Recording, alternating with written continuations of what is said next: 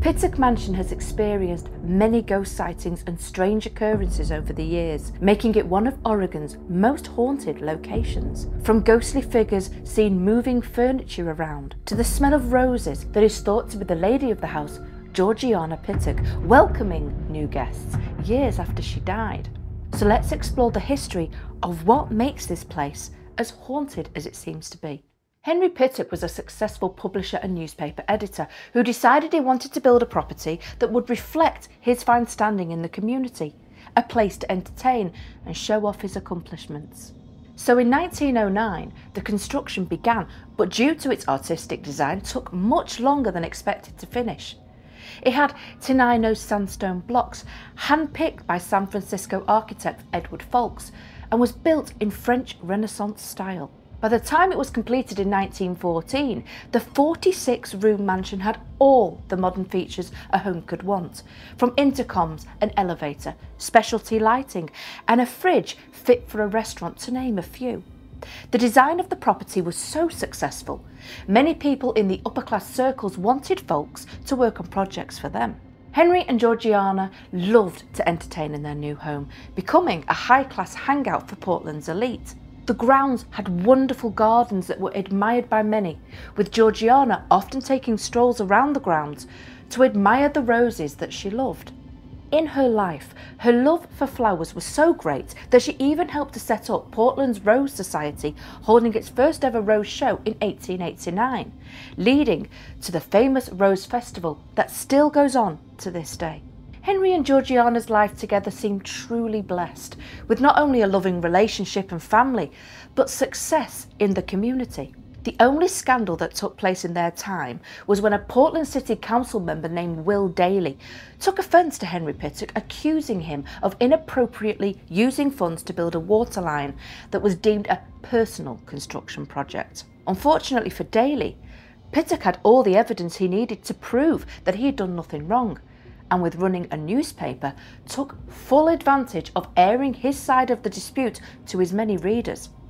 It seems many turned against Daly after this, resulting in his political career ending abruptly. Sadly, in 1918, Georgiana died at the age of 72, leaving Henry so heartbroken that he followed her no more than a year later.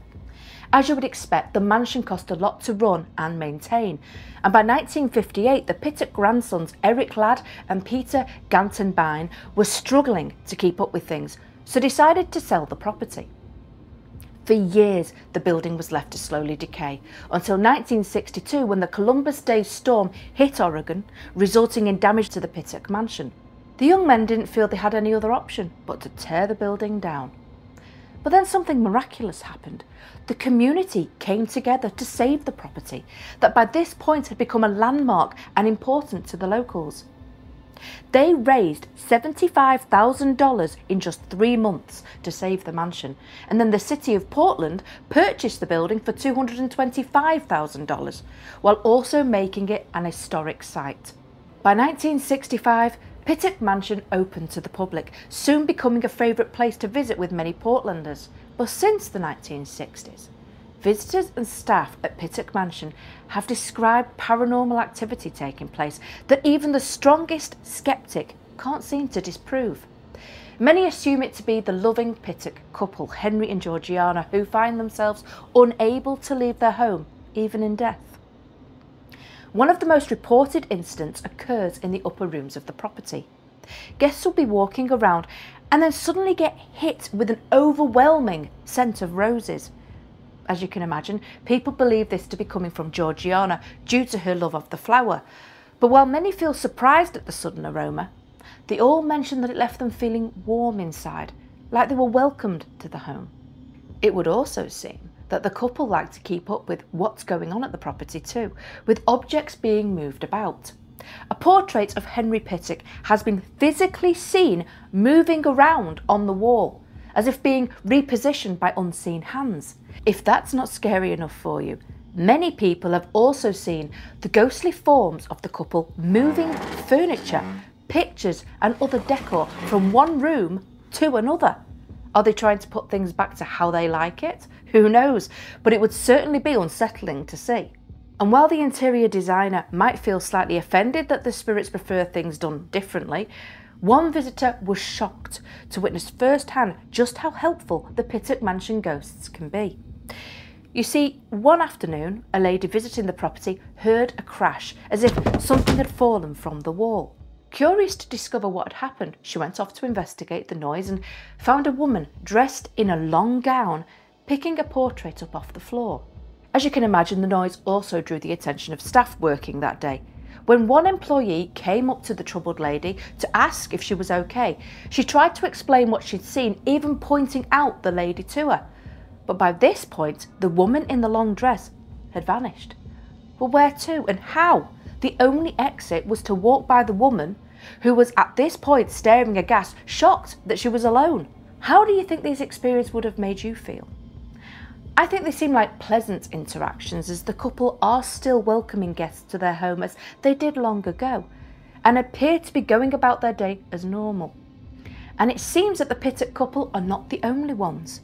You see, outside, near the northern part of the building, the heavy sounds of a shovel can be heard hitting the ground. It is believed by the staff that the noise is coming from an old groundskeeper who used to work for the Pittocks and sadly died at the mansion. It would seem that many people who came into contact with the property fell in love with it and never wanted to leave. Throughout the mansion, there are other traces of paranormal activity taking place too, like disembodied footsteps, which can happen at all hours of the day or night, and the opening and slamming closed of windows too. Late one evening, a member of staff was going about the property, making sure people had left and turning off the lights in each room. But when she got downstairs and was just about to leave, something astonishing happened. Every single one of the lights in the mansion came back on, all at once. Did somebody want to stay reading in their library? Or have more things to move around perhaps? I'm sure it must have been quite a startling experience. Over the years, the mansion has been used by Hollywood for its glamour, appearing in numerous movies. In 1977, it appeared in the movie First Love, starring William Catt and Susan Key, and in more recent years, the 1993 movie Body of Evidence, starring Madonna and Willem Dafoe. It just goes to show that the Pittock Mansion's beauty is one for the ages, still inspiring people with its grace. Have you visited Pittock Mansion? Did you smell the aroma of roses as you explored inside? Or maybe you felt that someone was watching you as you walked around, making sure you didn't move anything. Whatever you experienced, I would love to hear about it in the comments below. Until next time, dissectors, stay safe out there.